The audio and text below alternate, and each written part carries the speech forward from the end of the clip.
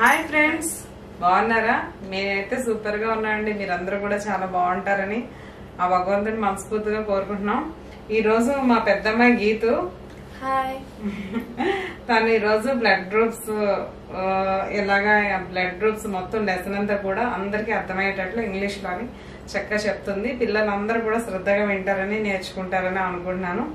గీతు చక్కగా blood groups అందరికి బాగా చెప్పు. ఓకేనా?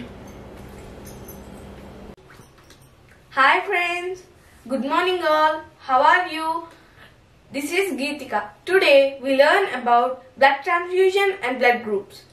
Do you know what is blood transfusion? The process of transferring blood from one person to another person through vein is called blood transfusion. Do you know when blood transfusion is done? When a person lost huge amount of blood due to injury, surgery or certain medical conditions.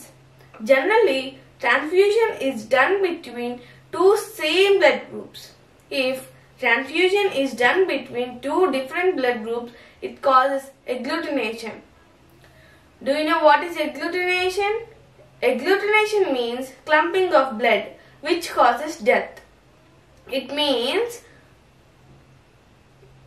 it is because of reaction between antigen of the donor and antibody of the receiver. It means antigen of the donor and antibody of the receiver should not be same. Do you know who is donor and who is receiver? Donor, a person who gives blood, is a donor. Receiver, a person who receives blood, is a receiver. Let us learn about blood groups. Blood groups are first discovered by Carl and Steiner in 1900. There are 4 blood groups: A, B, AB, O.